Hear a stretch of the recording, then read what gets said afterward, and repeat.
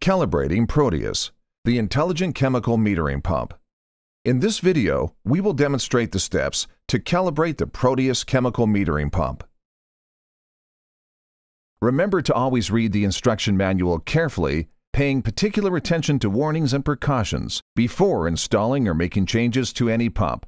Always follow safety procedures, including the use of proper clothing, eye and face protection.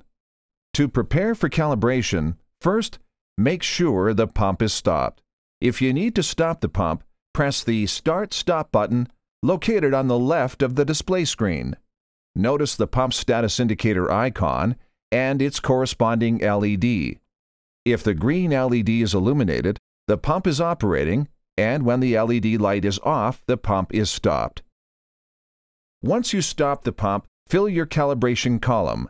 Then take the pump out of service by closing the valve to the reservoir tank and open the valve to the calibration column.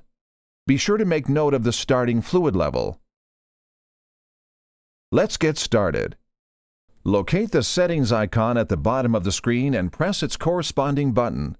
You should now be in the settings menu. Using the context-sensitive arrow buttons below the lower left of your screen, navigate to the calibration icon and press the context-sensitive button for the Enter icon. You should now be at the pump calibration screen. Press the Start/Stop button on the left side of the display to start the pump. The green LED power light will illuminate to show the pump is now operating. While the pump is pumping, the stroke count and total volume on your display will increase, and fluid will begin to empty from the calibration cylinder. Once the fluid level approaches the bottom of the scale on the column, stop the pump before the level goes below the scale. Note, pumping a complete cylinder allows for a more accurate calibration. With the pump stopped, you can now review the calibration settings. In this example, we will use the flow rate identified on our screen of 18 gallons per hour.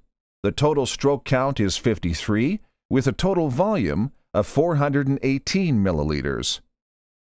We will need to adjust the total volume field area using the up-down arrow buttons on the right side of the display to match the fluid amount drawn down from the calibration cylinder. In our example, we are adjusting to 490 milliliters. At this point, we can save, restart the calibration, or cancel and exit. To restart the calibration, press the context-sensitive menu button for the restart symbol in the lower left of your screen.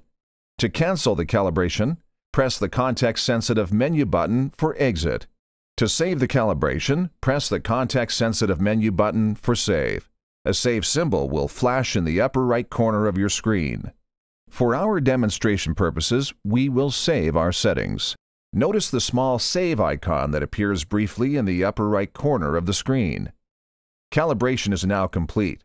To exit the calibration screen, press the context-sensitive menu button Exit twice. Once back at the main display, the screen will reflect our calibration changes. A calibration icon is displayed in the upper left corner of the notification area, indicating that the pump is now calibrated. To put the pump back in service, be sure to close the calibration column valve and reopen the tank supply valve. Now your Proteus metering pump is ready for operation.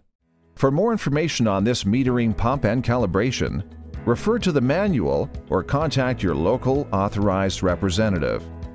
Milton Roy pumps are engineered to exceed expectations and are backed by a global network of highly trained field engineers and after-sales support that is second to none.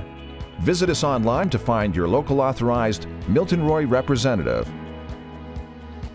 Milton Roy metering pumps offer field-proven reliability along with new, innovative solutions to meet today's toughest industry challenges.